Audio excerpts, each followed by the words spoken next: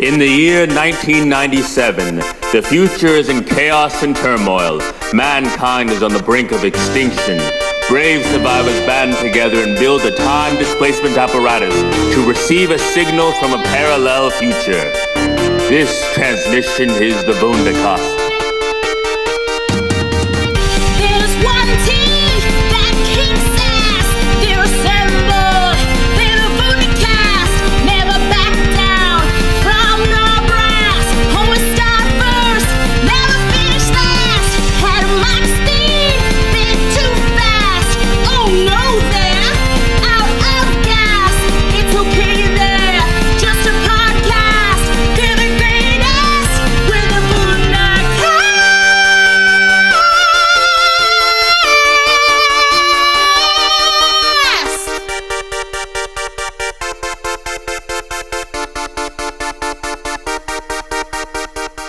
Welcome to the Vundacast, official podcast of Vundablog.com, the home of whatever. Today's show is broadcast in the fifth dimension. Alright.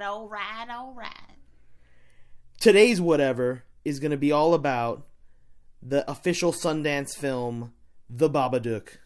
Because we just saw it on my Google Play.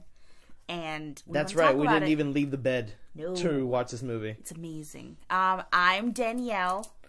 I am Steven, And your humble hosts and podcast gurus here to guide you through our thoughts and feelings on this week's Midnight MOVIE Matinee. Yeah, we still have sub things. how many sub things are we gonna have? We saw the Babadook and we fucking feel like talking about it. That's pretty much where I'm at right now.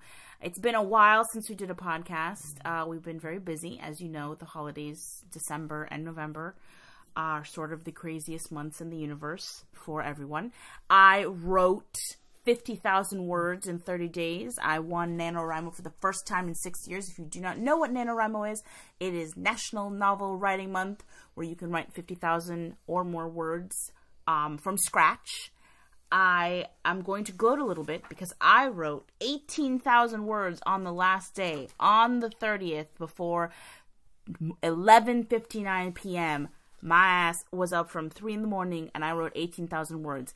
I would never recommend that. My hands were so tired that Steven had to massage them as they were literally becoming paralyzed. They were stiffening, like I was experiencing rigor mortis, or whatever the form of rigor mortis. No, your is hands before didn't you're die done. and then freeze up and then come back to life. Whatever that is. You had to read an incantation from a sacred text to revive your hands to finish the story. You would not think that typing so much would cause you so much pain, but let me tell you something. I could barely sleep. My hands were throbbing, but I fucking did it. I won, and I did it, and it was amazing. And I'm sure that it is the most horrible piece of crap that I've ever written, but that's okay, because I did it. Anyway, Steven also finished 2 screenplays for National Novel Writing Month, which is pretty amazing. I didn't write them both in 1 month, but I had started them before the month and finished them both. But I did write over 100 pages, which is the goal. He wanted to do this all year. He's been trying to finish these scripts for a long time. So he also accomplished that.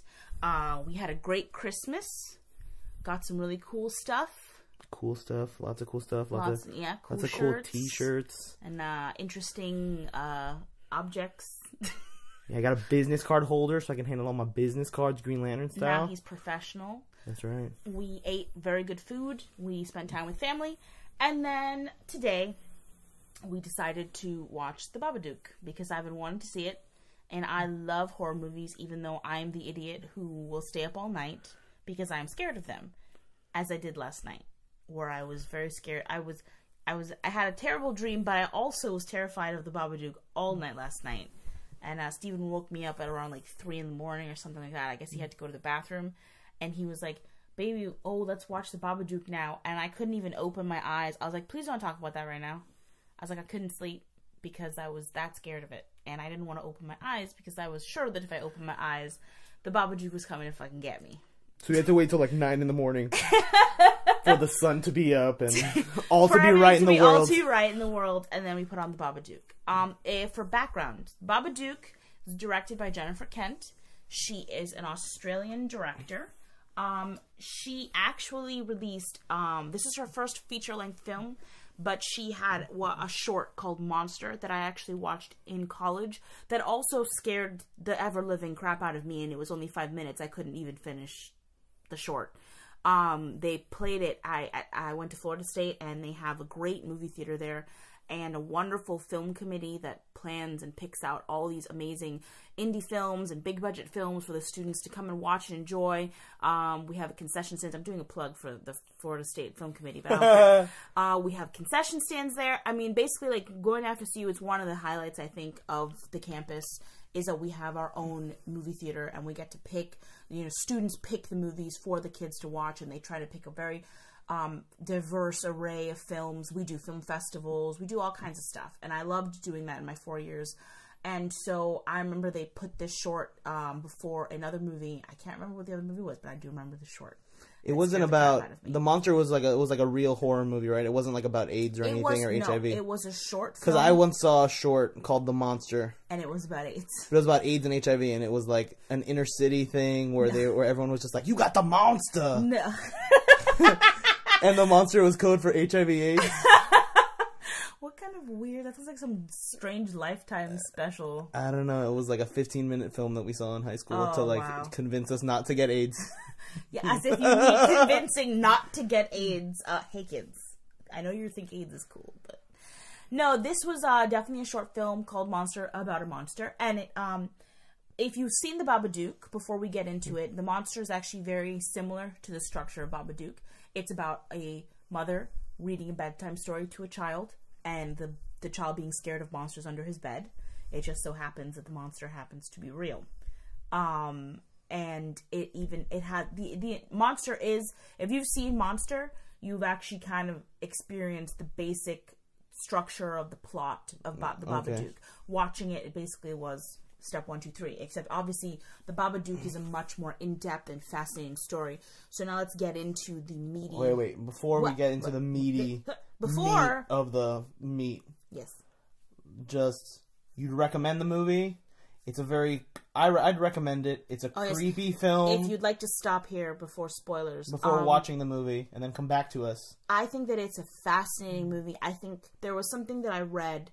I can't remember, I can't credit the source, I apologize, but they said the Babadook refuses to distinguish between the psychological horror and the supernatural. And I agree. I think that when you watch this movie, you don't know, is it all in her mind? Is it real? It's a very good movie in general, despite the fact of it being in the horror genre. Yeah. Sometimes horror genre gets very like step 1, step 2, step 3, and we expect it to scare us, and that's what we kind of come there for. We don't really come there to learn anything else about the movie. But I think the Babadook is more than just a horror movie. The horror comes from the very human aspect of the story. And so, yeah, if you love psychological horror, if you're very interested in the idea of grief, depiction of grief and humans coping with strong emotions that we don't seem like we could ever get past, I think The Babadook is a great film. The actress Essie Davis, that's the weirdest. And Essie Davis is the actress who plays the mother, and she is fantastic in this film. The son, played by Noah Weissman, this is his first movie. He is also everyone in this cast is all great. The acting is really good for the most part, based on your taste. Very real. It fit our taste. Very I thought it real. worked. It was very real, very subtle. It's a slow burn, It starts off slow, but it builds nicely, and by the time you're into like the meat of like the horror of the film, you're just dying to get out of it again. You're like, please, just everything be okay. Yeah, you really feel... I think the thing that's great, you feel for these characters a lot. And so you don't want them... You don't want these bad things to happen to them. And so you really do feel... You really feel the grittiness and the terror of the story. And so that is our non-spoiler review as we're going to get. Time to get into the spoilers? I would definitely check it out. Yes. Spoilers, these are the spoilers. Spoilers! He loves that fucking thing. I don't understand. Anyway. Okay, so spoilers for those who do not care, or for those who have already seen the movie and want to hear our honest review full of facts about the film. We just saw it, so it's pretty fresh in our brain. This movie, before I watched it, scared the crap out of me. The trailer scared the crap out of me. The idea of a creepy man in the I am very scared by supernatural horror. I know a lot of people, everyone has different things that they're afraid of. Some people get terrified of slasher films, because they think, a psycho attacking you with a knife is scary. At any moment, someone could stab you in the neck. Some people get scared of those ridiculous movies where, like, torture serial killers and stuff like that. The thing that I'm afraid of, and I was actually talking to my brother about this before, I'm afraid of the moment before the monster jumps out at you. Mm-hmm. I'm afraid of the moment when there's someone in your house and you don't see them. I'm terrified of that unknown, invasive feeling. And that's why I love a good ghost story. Because I think a good ghost story basically is telling you there's something in your house, you can't touch it, you may not always be able to see it, but it's there waiting for you. And is it good? Is it bad? What does it want? Does it even matter what it wants? The whole point is that there's like this presence in your home that's foreign, that totally your home is supposed to be the place you feel safe. Mm-hmm. I describe it as, I know this is weird and random, but I'll go back on topic. What happens when you come home? The first thing you want to do when you come home, you always tend to want to pee, right? And you always wonder, and you sit there. What? Every time I come home, you want to pee. You go. All of a sudden, you have to go to the bathroom, right? Like, no, most of the time, when you come home after a long day of work. You think you're like staking your territory? No, like listen, you're not listening to what I'm saying. But like, do you agree with me that after you come home from a long day of work, the first thing you tend to want to do is go to the bathroom? It kind of happens to you. Like, you come home and all of a sudden you, like, gotta go to the bathroom or whatever. Maybe you're just holding it from before. Not necessarily. No. What if you're not just holding it? What if you had already went to the bathroom like 15 times and all of a sudden you come home and you go to the bathroom? Do you know why you feel like that? Why? Because immediately your body relaxes when you're in your home. When you feel safe in your home, you feel safe enough to do whatever. Like, when I come home, even if I've already peed like 15 times at work and I didn't hold it in, when you come home, what's the first thing? You relax a little bit, you go to sit down and watch some TV, all of a sudden you're like, crap, I have to pee. It's because you literally are, like, relaxing. There's a psychological effect of coming home to a safe space that has that on your body. Why do you think some people, like, when it's so important for them to get home? We get so stressed and anxious when we can't go home. You know what I mean? When we're stuck somewhere and we can't be safe. Your home is supposed to be a safe space. That's an interesting theory. Please tweet us at Vundablog or at Vundacast, VUNDACAST, if you pee after you get home. If you feel that sense of relaxation and it makes you want to pee. Okay. So I know that's stupid, but I'm serious. Like, that's we're interested in your urine. This may seem random, but that's the only way I can describe it. It's like that feeling of you come home and it's like this whoosh sense of the world washing off you, coming into like a safe space, right? So imagine how horrifying it is when you come home and your space is not safe. And it doesn't necessarily have to be monsters. It can be if you live, if you want to get dark with it, if you live in an abusive home, if you have things you're dealing with, issues, when your home becomes an unsafe space, it's terrible. Everyone should have a place where they can feel safe. Mm-hmm. It's why homelessness scares us so much. It's the idea that we don't have a place to go where we can feel protected and away from other people. Because sometimes you need to be away from other people. Sometimes you need to feel like strangers who, you know what I mean, can't just come into your space and disrupt your, like, comfort level. The sense of home is important. So to me, the horror of supernatural ghost stories and demon possession stories is that it always is about disrupting the safe space of the home. It's an imbalance in the home ecosystem. Exactly. And I think it's a great metaphor for a lot of things. And I think the best horror movies about the supernatural tend to deal with that idea of it being something else. Like maybe the horror, like for instance, The Shining. If you've read the book or seen the movie, the horror of The Shining, I mean, obviously they're going into a foreign space, but the horror of The Shining starts before that. Because the father, especially if you read the books, the father is an abusive father.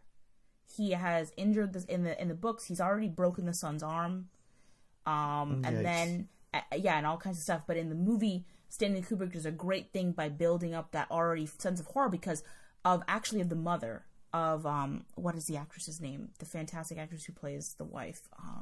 Don't look at me. I don't know. I know. I'm going to look it up right now because I always refer to her as like olive oil. Because that's who she reminds me of. She does look like olive oil, doesn't she? Shelley Duvall. Shelley Duvall, yeah. Kubrick does the concept of the abusive father great because she is so broken. When you look at her, she's meek, she's timid, she's broken, and her son is already... So, like, that's the whole point. The horror of The Shining isn't even the supernatural, it's the father is the imbalance in the home. And so all the supernatural shit that happens to them when they get to the hotel, in the movies... in the books, I'm sorry, they actually they go to the hotel to escape what's happened because he has an anger issue. And they go there to, like, get away. So I think maybe there's more space. Exactly, but the whole point is that he is the imbalance. And so the horror of the ghosts coming in it's just additional, you know what I mean? And what it really is about, the real horror, is the father. And in The Shining, the father becomes the main antagonist. Yeah. He's the killer. Why? Because whatever the supernatural force is, knows the imbalance is already in him and exploits it. And that's kind of what happens in the Babadook. Exactly. You think maybe in the beginning, maybe the kid is going to be the vessel for the horror or whatever, but it's actually the mother who gets taken over. And that's why I love supernatural. And then you realize that it's not just the mother, it's the entire house. Well, let's just start at the beginning. The movie starts, Amelia is the name of the characters, the mother, and the son's name is Samuel. You basically learn very early on that the mother was having her son the night that her husband was killed in a car accident. So, the first sequence is a dream sequence where she's in the car, like, going into labor, and this husband is, trying to be supportive, and all of a sudden there's just it's all very abstract. It's very abstract. You may not know, you may not know at first what's going on, but you kind of get a sense that something's happened. And then obviously, very quickly they establish the father is dead, the son is alive, and the day that her son was born was also the day that her husband died. And the son is a bit of a tinkerer. He's, like, making all these cool contraptions, like he's ready for, like, Home Alone 4. The son you immediately get a sense that the son is, special, different. He's super smart. A little unhinged, a little out there. He doesn't get along with the other children because he has strange ideas. He's obsessive. He has an obsessive personality. And I think once again, the imbalance is immediately established. When you look at this woman, she's beautiful and pretty, but she looks tired. She looks tired. She looks a little frazzled. Excellent work by the makeup department and by her. By the hair department. By her trying to look tired. I love actresses. She did a great acting. Tired. Yeah, I love that actresses that can transform their faces like that and really give you a sense of what's going on. And I think that Essie Davis does a great job because you see her and she's obviously pretty. You see her and she's a beautiful woman. But you can sense the tiredness in her already. Even before the whole event of the movie gets worse and the stress increases, you see that she's kind of tired. She's tired of dealing with her son who's constantly worried about monsters under the bed, monsters in the closet. And this is before, the Babadook is even established in the film. It's just you already get a sense that the kid has an overactive imagination. And it's beginning to manifest in a very negative way. And the kid and he's very clingy and codependent on his mother. And the way they shoot that too, it reminded me a little bit of, like, Wes Anderson with, like, really well composited shots of them in the middle of, like, their closet, looking into the closet and her opening and closing the doors. And it really gave that sense of, like, familial normalcy. And they even repeat the shots later. Exactly. After they introduce the idea of the Babadook. You already established that this concept that he is terrified of monsters is a daily thing that they have to deal with. Yeah. Obviously, and the movie goes along. Before the Babadook is even established, you see that this woman she's still experiencing grief. It's been 7 years since her husband died, and she's still not over it. Yeah, and her son is a constant reminder of that. Constant reminder, and the more difficult his behavior that gets, the more unhinged, the more upset she gets about it. I think that it explores, and she has a hard job dealing with old people that must be dying, and through their own stages of depression and stuff like that. I think what's interesting is the choice of the career. It's not even career. The choice of the job they pick for her. She's around people that are half out. She's sort of living in this dream. You know what I mean? Yeah, she's dealing with the dementia ward. Exactly. So they're all a little I think off. all those little things are purposeful. She's dealing with people that are not really present because she's not really present. You know what I mean? She's still stuck in that place. She's still dreaming about her husband dying. She's not present. She's trying to be in and out. I think that imbalance goes into the son, because obviously the son, he's very obsessed with the idea of protecting his mother and taking care of her. I think he senses that she is not present. I think he senses, you know what I mean? He senses that no matter what people think, when something tragic happens and you can connect it to another person, you can put feelings of blame on that person, whether or not you want to or not. Mm-hmm. And kids are super perceptive. I know I read a couple of reviews before I saw this movie that said, some people said, oh, the kid, they didn't go into details, but they said, oh, the kid is so fucking annoying. And and funnily enough, I wanted to think, oh, I'm going to watch this movie and I'm going to think this kid is the devil. But you could see every reason why this kid is the way he is. His mother has not gotten over the death of his father. And every day that she looks at him, she's seeing her dead husband, right? And what is she seeing? Her dead husband died trying to take her to give birth to her son. Kids are perceptive as shit. They sense when you're angry. They sense when you're sad. They know, and they can feel it. And you can see this kid is trying to take control of this world the only way he knows how, by accepting the truth, speaking it, and she can't accept it and speak the truth. By being in control, by being aggressive. When she says, oh, he's aggressive and he brings weapons to school, and there's an instance where the teachers are like, look, we can't have this kid. He's doing this it's not necessarily, sometimes, we think, oh, the kid's a psycho. He's he's not a psycho. The kid's not a psycho. This isn't a story. At first, and what's funny is that it was kind of interesting because I thought that maybe that's where the story was going, that the kid is actually a little sociopath. Mm-hmm. And that he's but no, that's not what it is as the story goes along. And he may have been clever enough to make a pop-up book, that has Babadook in it. Well, you're jumping ahead. No, I'm sorry. Okay, sorry, I'm jumping ahead. I mean, the kid, where you can, at first you think, oh, maybe this kid is a little psycho. He's a little shining kid. He's, a little devil boy. But the more you see him, the more you realize he's not it's not that he's violent for violence sake. He actually believes that he thinks he's fighting a war, and maybe the war that he's fighting is for his own mother's sanity. Mm-hmm. You know what I mean? And he doesn't even realize it. So I think that they established that really well. And then obviously, yes, as you go on, we encounter one night after a bad day. You know what I mean? After a day of school and all that kind of problems, they pick up a book off the shelf. He picks up a book off the shelf, and it's called The Babadook. Just first of all, let me just say, whoever wrote that book and illustrated it, you scared the shit out of me. That book is terrifying. Just the illustrations alone are so creepy. Yeah, super creepy. And nothing is creepier than an eerie rhyme. I don't know what it is about an eerie rhyme. I guess it just reminds us of it's the perfectness of it. It's the inevitability of the rhyme. As soon as they say bed, you're like, oh no, it's gonna rhyme with dead. Yeah. I think there's just something about a rhyme, because it kind of, I guess maybe if we look at it, it kind of feels like a prayer.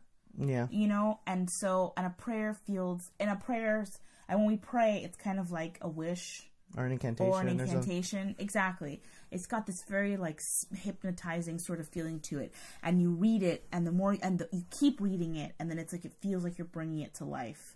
So, the book, she begins to read the book, and, she quickly realizes that there's something very fucking wrong with this book. So she stops reading just reads it in her head. And reads, exactly. So the kid doesn't hear it. And she hides it, but of course it's too late.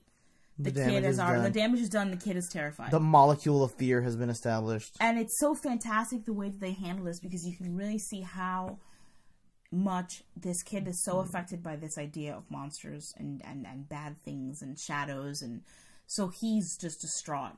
And you can also see how much she regrets reading the story already, because she knows that it's just going to be nothing but trouble for her.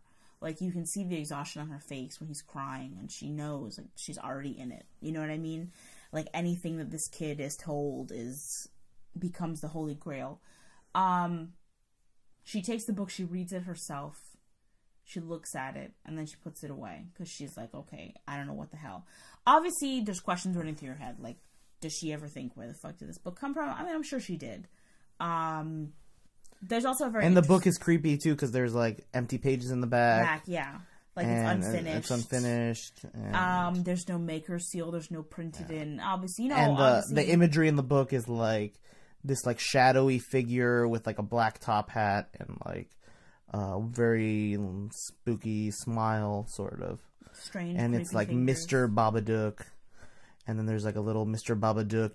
Dook is, like, the little incantation that he says when he arrives. So, I mean, I don't know. I just think that those first few, like, 20 minutes of the movie are so good because they immediately establish, like, where the characters are at, the fear. Like, this book is, just the book alone is so fucking scary. Like, when you're reading this, you're like, where the fuck did this shit come from? An interesting theory I have is, as the movie goes along, if you see the movie, is the book even real? Because the only people that ever see the book are the son, Amelia, and Samuel. The boy and his mother. Those are the only people that ever see this book. Yeah. She, at one point, when she believes that someone is stalking her and her child, because, you know, there's a sequence where she tries to destroy the book and the book reappears with extra pages, basically telling her, like, the more you deny that I exist, the more real I become, which is horror. I mean, it's just like shivers running down your spine. I mean, at least for me. Yeah. And it gives clues as to the end of the film. Of the film as well, exactly. And she goes to tell the cops, but she doesn't have the book. She burns it. And then in that moment, like, you see them, and it's just so, like, it's like, is this book even real? Does the book exist? Does it at all? Because the only people that ever see it are the son and the mother. I think that's what's so great, too, is because it plays on our idea of, we don't think of kids as reliable narrators. And that's both a good and a bad thing. I think a lot of times kids don't get believed when they tell stories about abuse or other things like that, because people think kids make things up all the time. And they do, and they can. But kids also tend to make things up when they're trying to cope with real life situations. So I think what's great is that you realize that the kid is sort of an unreliable narrator, and so is she. Because if she's stressed and sleep deprived and depressed, and the kid is playing, you know, absorbing all those feelings and also, like, obsessed with monsters and demons and whatever, how do we know if either of them are really the secure? And I think that's what's great. Yeah, it never gives you a reliable narrator to trust. Never gives you a reliable narrator. I think that's great because so many times in these movies we always think, oh, the parent is the reliable narrator and the kid is just, like, kooky and crazy. It's like, no, neither of them are together. They're both, like, totally, like, freaked out. Anyway, so obviously they read the book and then things kind of start going downhill. I think what's creepy about the story is, like I said, there's no distinguishing between what is fantasy and what is reality. And I think that it does it so well. For instance, like, there's an increasing lack of sleep between the two of them. And even worse, at one point, Amelia gets very distraught because her kid is, like, just too much freaking out. And then he has a really horrifying moment in the car where they're driving back. I think they were at the party or something like that. Yeah, they were at the party. And he looks to his passenger side. He looks at the passenger side and just starts yelling at the passenger side. And then he Get out. Yeah, get out. And then he turns white and starts having a seizure. And he acts like as if something entering him or leaving him or something. Yeah, I mean, it's great because it's like, it's so horrifying. Because he turned, like, super pale. Mm-hmm. It looked like the life was being sucked out of him or something. She goes to see the doctor and she admits to the doctor that her son is not well and that something's going wrong and he's seeing monsters and it's not, like, normal. And he gives the kid drugs. At this point, the kid becomes even more of an unreliable narrator because now the kid is on sleeping pills, which can make you kind of kooky. The worst part, too, is the mother does, creates this, she gets the sleeping pills to help him sleep so she can sleep. But she ends up staying up even later, and then she tries to force the kid to stay up because she starts to become very scared of what she thought at first wasn't real but could be real, and you know what I mean? And so it's like they become even more of this what is really going on in this life? Is there really a monster? Is there not a monster? And it doesn't even matter if it's real or not. I mean, just these people are terrified. These people are being tormented in their own home by whether or not their own psyche or something else. I don't know, your thoughts? I'm talking a lot. You're talking just fine. The movie then it plays a lot with the slow builds. It lives in that fear before the actual pop out scare. What it reminded me of was it seemed like the movie saw that one scene in The Conjuring where the kid is staring into her room, into the corner of the darkness of her room, and seeing something that we can't see, but is so scared by it. That was kind of the effect of the entire movie. You're staring at these dark spaces and waiting for something to pop out, but nothing pops out yet, and if it does, it just is a glimpse for a second. And it has moments where it pays off and delivers. You got to see a cool crawling CGI thing on a roof. It's never overt. There's never just, here's the monster. Boom. Yeah. It's always in shadow. It's always lit. Especially at the end of the movie, or whatever, you're in Spoilerville. At the end of the movie, when usually in the movie Mama, you get this really long shot. You get to stare at the monster. The monster. You get to take it in, and it's horrifying. And in this movie, you get to look at it, but it's just shadow with two arm lines that are outstretched. You never see and it works. It does. It absolutely works because it's just so what is this thing? You know what I mean? And I think that adds even more to the idea that if it's all just in their minds, they're just staring at shadows. You know what I mean? Steven is convinced that it's real. Babadook is real. It's a real monster. It's a magic monster. And I don't. I mean, but how did it come into their lives? Is it just from being sad for a long time? The Babadook finds you. Is literally the Babadook the in total embodiment of her grief? You know what I mean? Mm-hmm. And that's why at the end of the movie offers this ambiguous sort of idea that all of a sudden this thing is living in the basement. There's something in the basement, and in this last sequence you get this really powerful moment where she and this actually harkens back, if you've seen Monster the short. Mm-hmm. This is exactly what happens in the short. Oh yeah, she screams at it.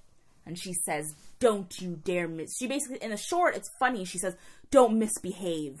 I am," you know what I mean? Uh-huh. Because in the short, it's actually a baby.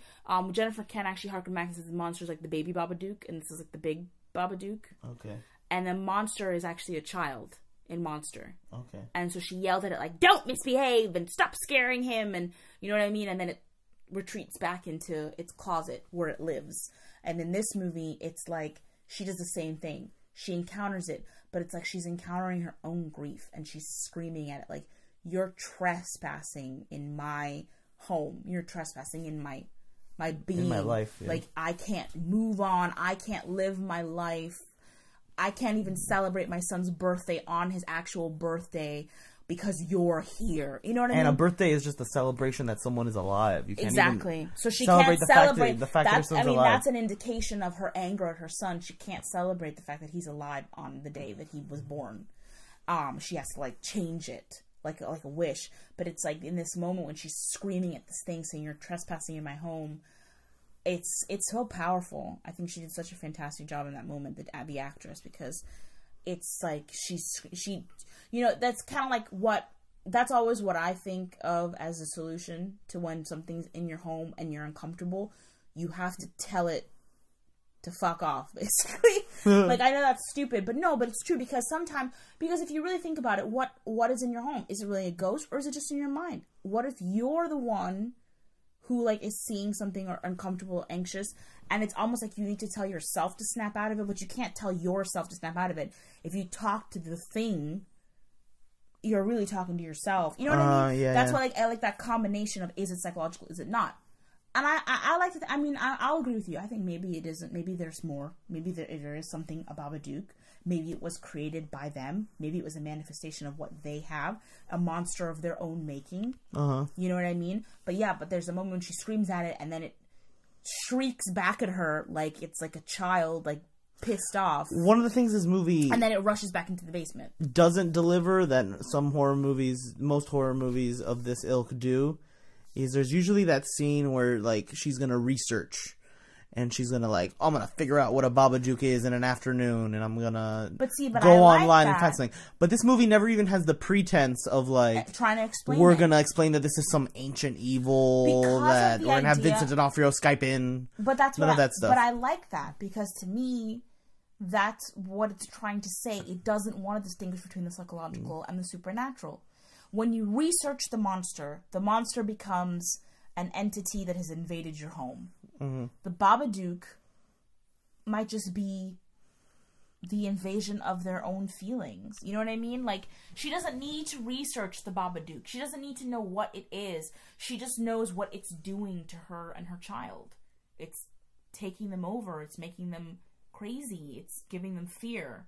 You know what I mean? And I think that's a fantastic sort of concept. I mean, there's real horror. Like, she kills her dog. I was just about to say that this movie takes it there. This movie's like, we're not gonna pussyfoot around the dog this time.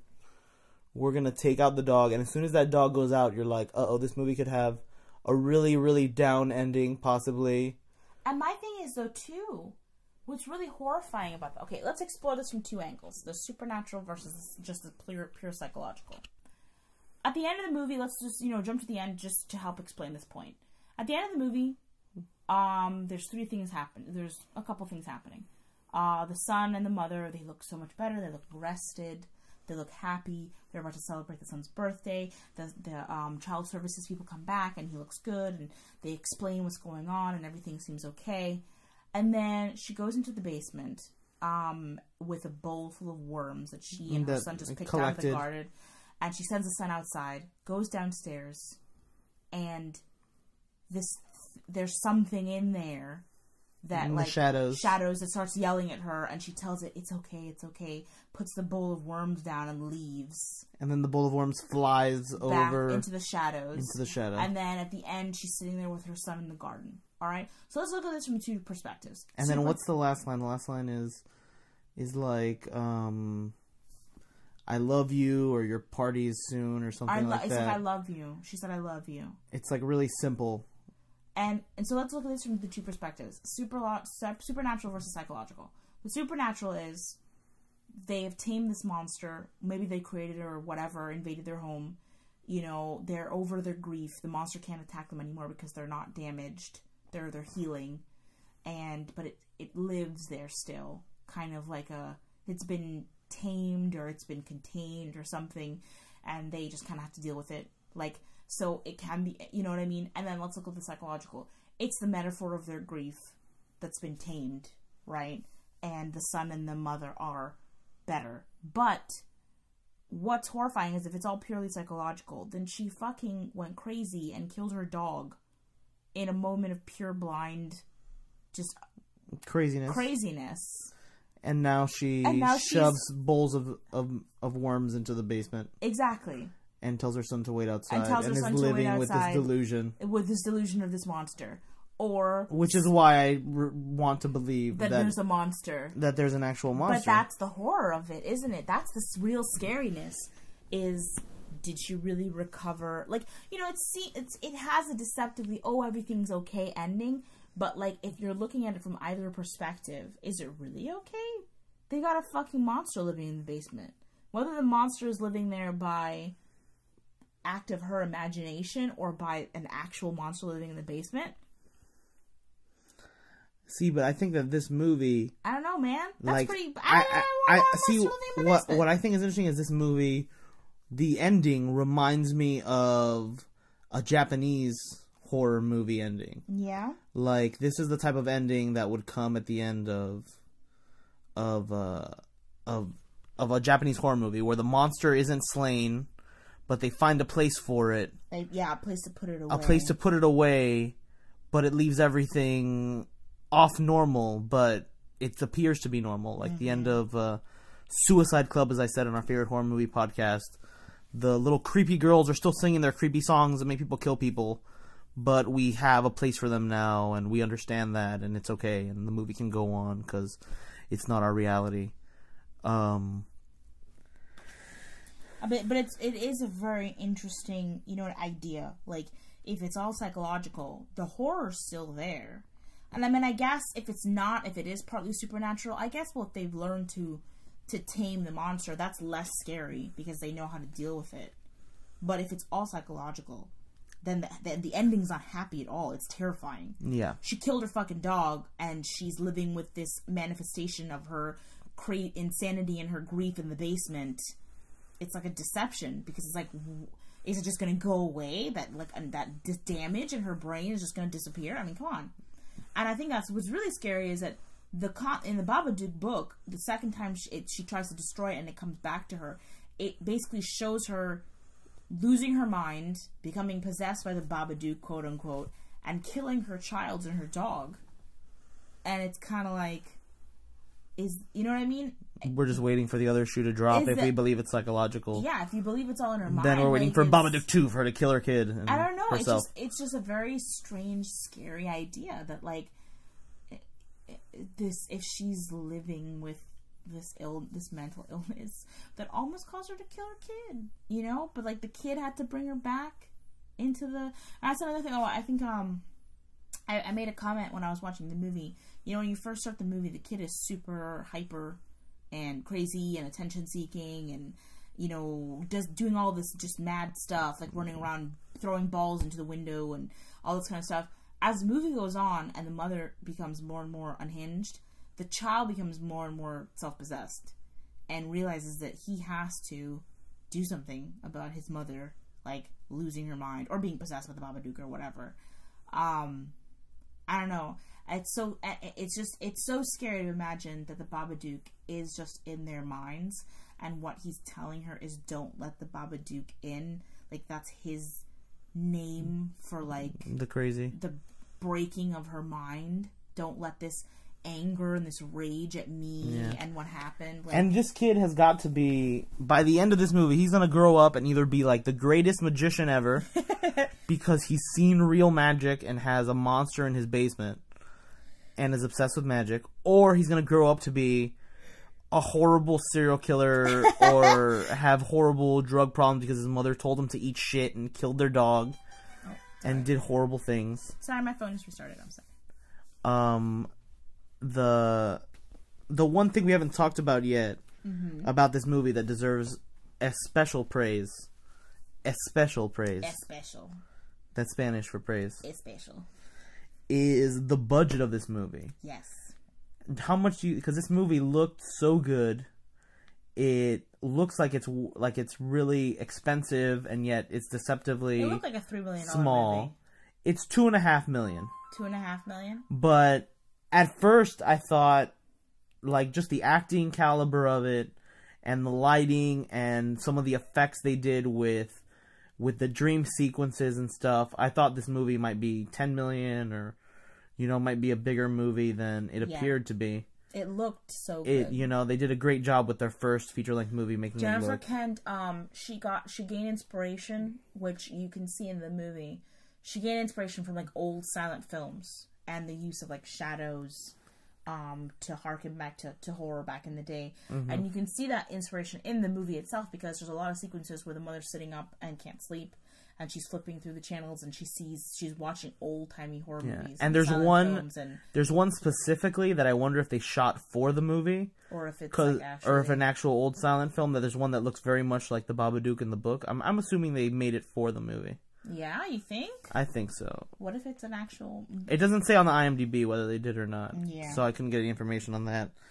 The only thing that took me out of the movie was at one point the Babadook makes some noises that sound like a dinosaur from Jurassic Park. That's true. I did not like that part because I felt like they needed some sound and they got some stuff. Because that is a dinosaur sound that from like an old-timey... Like movie or something, where they use the claymation. Like, I think I needed some stock sounds. Maybe they did it on purpose. I mean, I don't know if it was to add comedy to the thing, but it just kind of, it was a little just silly. That one note hit off in the entire, symphony that was the movie. The movie was very tight. It's only 93 minutes long. I don't think it wasted any time. It's 93 minutes, but it feels like you're trapped in this situation I don't understand for how a very people found long this time. Movie boring. Like that was a critique that people said they found it boring. I don't get. I mean, I guess if you're not sold on the relationship of the son and the mother, and all you can focus on is how annoying the kid is, I guess you'd be bored.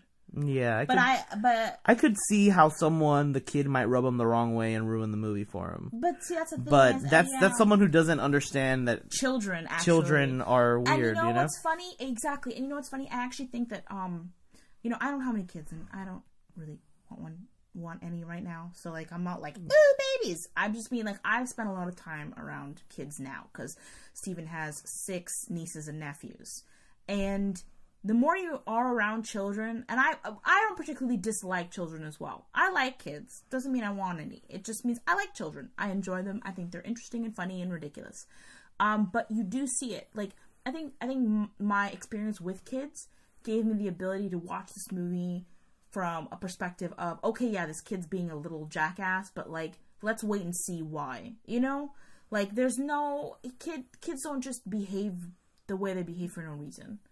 Whatever reason it is, sometimes, it may just be, like...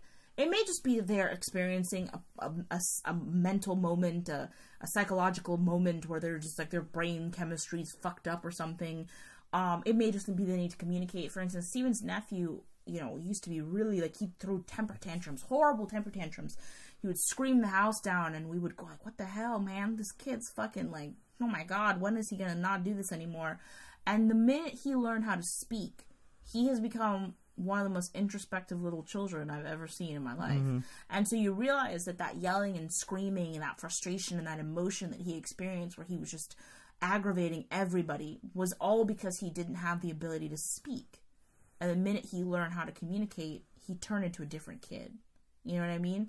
And so I think that kind of gave me the patience to, like, watch this movie from a perspective of, this kid's obviously going through something, let's see what it is. And I'm sorry, like, being with a single mom who is still super depressed with the death of her husband, and whether or not she wants to admit it to herself, is blaming her son for that death. That's gonna fuck a kid up. That's going to make a kid codependent. That's going to make a kid desperate for the need of approval from his mom. You know what I mean? Like, he's just going to be, it's a whole thing. It's like it's a cycle. It's a cycle, exactly. And so I think that, yeah, like, I guess I can see it, though, that if you can't get into the kid, if you can't be patient and wait and see what's going on with this kid or wait and see if he gets better, that, yeah, you're totally going to be like, ugh. And also, if you're not into the idea of less is more, if you can't get over that thing, you might just look at this movie and be like, they didn't do anything, I didn't buy the fear, I'm not gonna get scared by spooky noises. And see, to me, less is more, because, like, you mentioned that scene in The Conjuring with the little girl staring into the darkness. That was, like, the scariest moment of that movie for me, is that little girl's face and her fear. You know what I mean? And you don't see what's there, but, like, you can imagine the worst things in the world.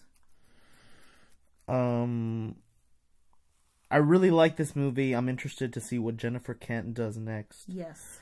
One of my favorite moments in the movie comes at the end when her husband becomes, like, the embodiment of the Babadook and is telling her to bring me the boy. And then it recalls back to the scene with when she's at a parent-teacher conference thing, and they're talking to her son as the boy, and she insists that they call him by his name. And that's the moment that she realizes that she, like, breaks the trance that she's in with the Babadook and realizes this is not her husband talking to her, but this is this outside entity trying to destroy them. Mm-hmm. And I thought that little piece of writing was just very well done and very effective, and really sold the whole movie for me, was that little callback. And every time, and you can see it every time people want to antagonize her child, her Samuel, they refer to him as her son, the boy. You know what I mean? They take away his identity. They take away his identity and just make him a problem. Mm-hmm. And so it's kind of like, what if the Babadook is the embodiment of the kid's problems, not just her problems, you know? Like, what if the Babadook is the boy?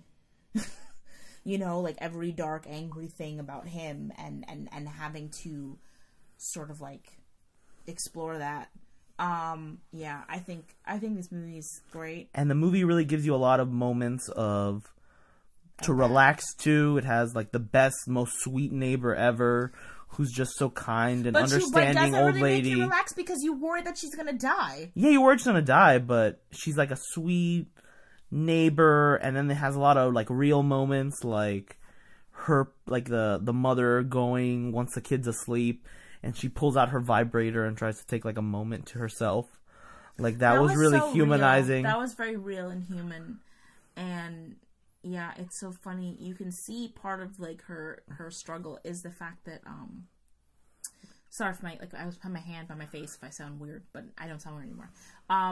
There you see that moment, she keeps looking at couples kissing and romantic moments of affection and stuff. And it's like, you see that part of what's wrong with her is that she can't connect with someone else, but she wants to, but she can't. And there's like a coworker that she has that obviously is interested in her romantically, and she just can't even see it. You know what I mean? She's just so broken by the death of her husband. Yeah, I don't know. I think that that's such a powerful idea, because it really is true. Like, who wouldn't fucking just fall apart if the moment your entire life is being changed by the birth of a child, which is one of the hardest things you can ever do, is raise a kid. Then your entire life changes again because the person that's supposed to help you do that is dead. Mm-hmm. You know what I mean? Like, she doesn't get any time to process that. She doesn't get a time to be away from her son to process the grief of her husband so she can love her kid. She just has to deal with it. Yeah. I think that could break anybody. Yeah. That's a horrifying prospect. I think that's so sad. I think when I was watching the movie, one of the moments I was just like, this movie is so sad. Because it's just like, she's so... when does she get a chance to, like, cope?